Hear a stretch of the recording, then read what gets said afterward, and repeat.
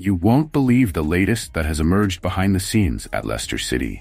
It seems that the club is really determined to strengthen its attack, and the target this time is none other than Steven Bergwijn, the same one who left the Foxes fans heartbroken in 2022.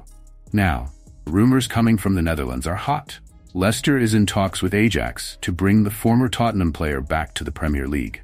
If you're new here, sign up now so you don't miss any news about our beloved Leicester City. And for those who are already subscribed, a big thank you for being part of this incredible community.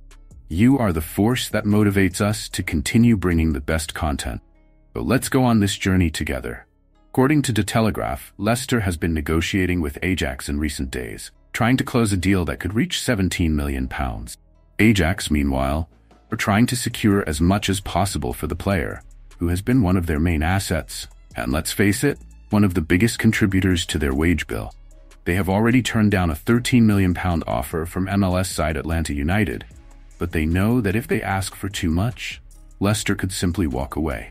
Now let's remember who we're talking about. Bergwijn had some brilliant moments at Tottenham, but it was for Ajax that he really stood out, scoring 29 goals in 76 games. However, his greatest moment of glory in the Premier League came against Leicester, when he scored twice in injury time to turn the game around at the King Power Stadium. It's as if fate is playing tricks on us, don't you think?